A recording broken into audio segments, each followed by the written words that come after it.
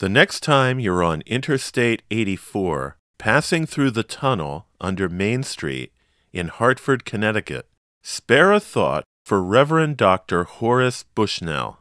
The famous 19th century Congregational minister's name is associated with a lot of things in the city of Hartford, including Bushnell Park and the Bushnell Memorial Theater. But when you pass under the tunnel in the eastbound lanes, you are passing under what was approximately the location of Reverend Bushnell's church, the long-vanished North Congregational Church.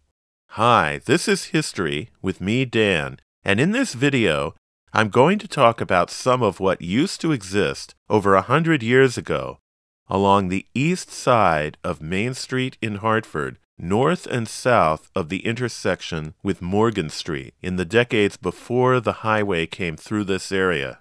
By 1912, there were 3 buildings between Talcott Street and Morgan Street. 2 of them were demolished in the 1920s, and the one in the middle, the 7-story Pilgard Building, was demolished in 1965. North of Morgan Street is where the highway was cut through in the early 1960s. This is where Bushnell's church, which later served as an auditorium and a furniture store, once stood before it was destroyed in a fire.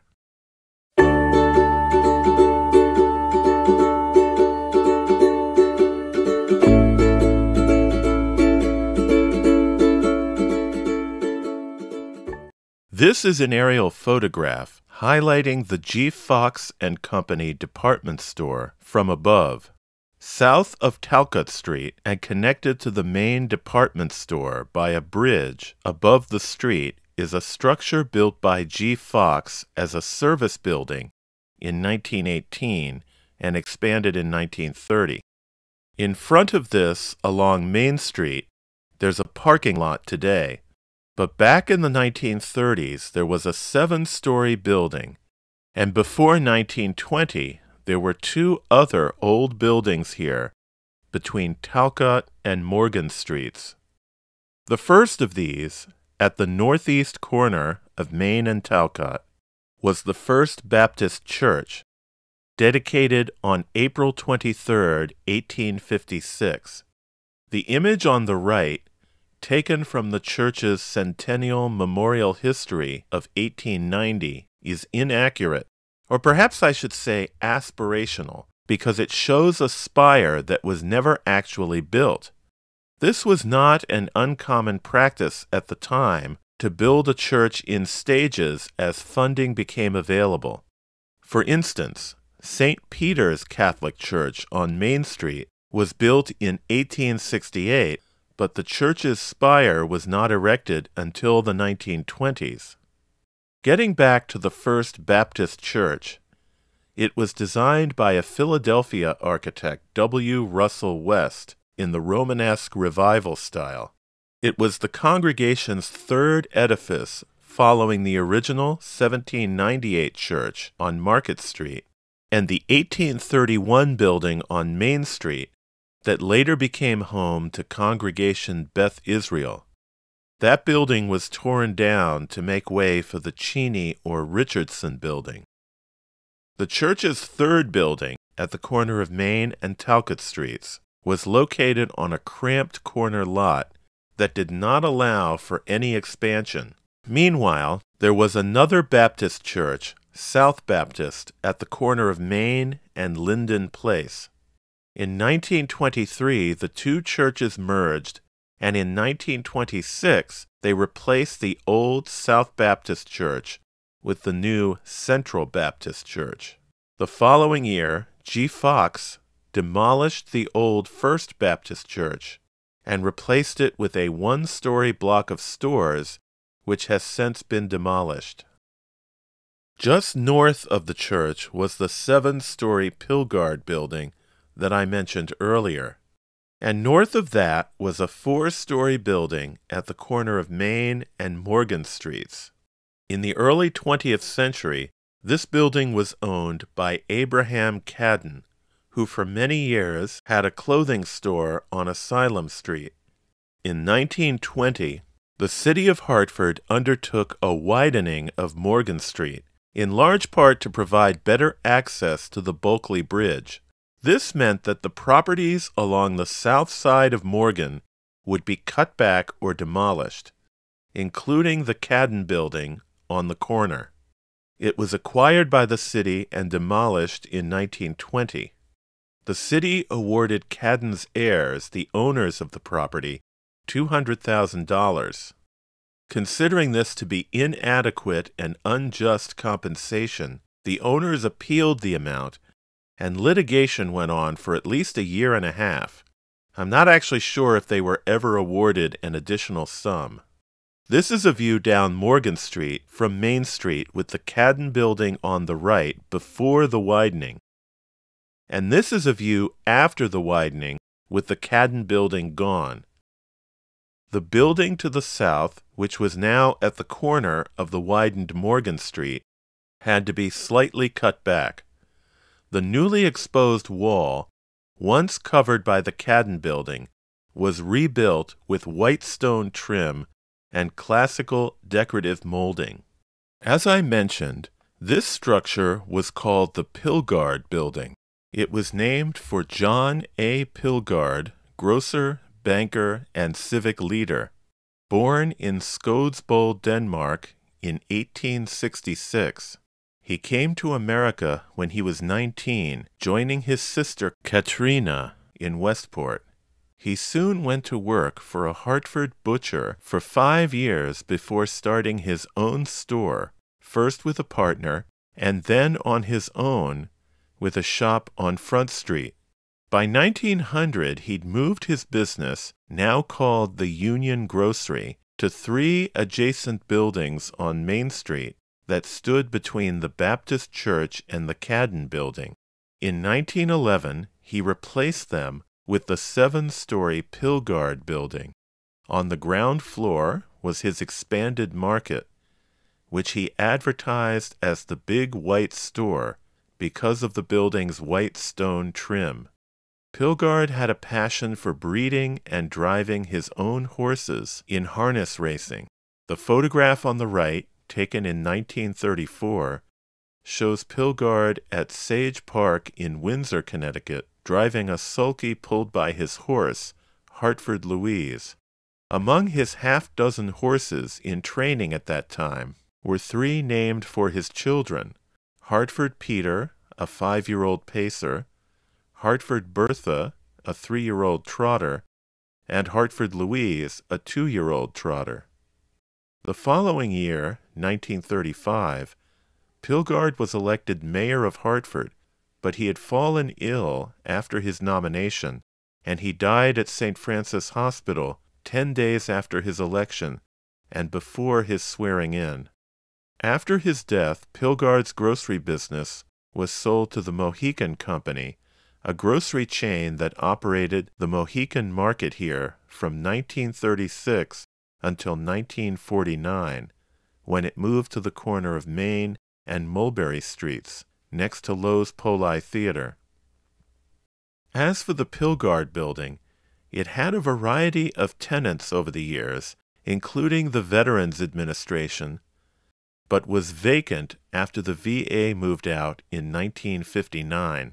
When the building was torn down in 1965, there were plans to replace it with a 10-story, mid-century modern motel worthy of the Jetsons, but this was never built. The Pilgard Building was still standing when this section of the 1965 Aerial Survey of Connecticut was taken. By that time, the highway had reduced Morgan Street to a sliver and had plowed through the area just to the north that had been the northeast corner of Morgan and Main Streets. As I said at the very start of this video, this had once been the location of Horace Bushnell's North Congregational Church, as shown in this section of the 1869 Atlas of Hartford and Tolland counties. Reverend Dr. Bushnell's house had once stood a distance to the north, along what's now Winthrop Street. Hartford's North Congregational Church was built in 1824. It was the city's 3rd Congregational church, following the first church, known as Center Church, and the second church, known as South Church, both of which were established in the 17th century, and both of which, unlike North Church, still worship today in meeting houses erected in the early 19th century.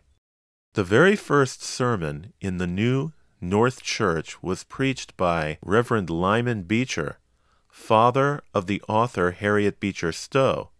But the church is most associated with Reverend Bushnell, an influential minister and prolific author of religious books, who served as pastor from 1833 until 1859, when he resigned due to poor health. When the congregation decided to move to a new location in 1866, it followed its former pastor's advice and built its new church on Asylum Street, across from the park that bears his name. Called the Park Church, it followed the same pattern as the First Baptist Church in planning for but never completing its spire. The congregation remained there until 1914, when it merged with the Farmington Avenue Congregational Church to form Emmanuel Congregational Church, located across from the Mark Twain House. The former North Congregational Church would go through dramatic changes over the years. In 1866, it was sold to the businessmen William Toohey and Solomon Cohn, who removed the steeple and converted the ground floor of the building into stores. Soon Toohey took on full ownership and turned the upper level into a music hall, with space for a new stage provided through an addition to the rear. For the next 2 decades, Music Hall was a popular venue for musical performances, dances, masquerades, weddings, dramatic shows, sporting events like boxing, wrestling, and roller polo matches, and appearances by public speakers.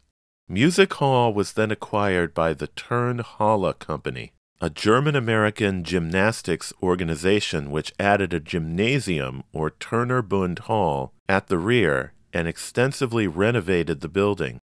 Music Hall reopened in 1889 as Germania Hall and continued to be a popular performance venue for many years.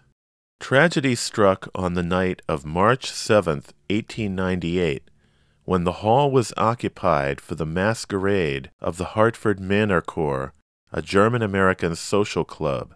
A fire broke out behind the stage curtain, and terrified people rushed to escape the burning building, which was gutted by fire. Dozens were burned, and one woman sustained fatal injuries.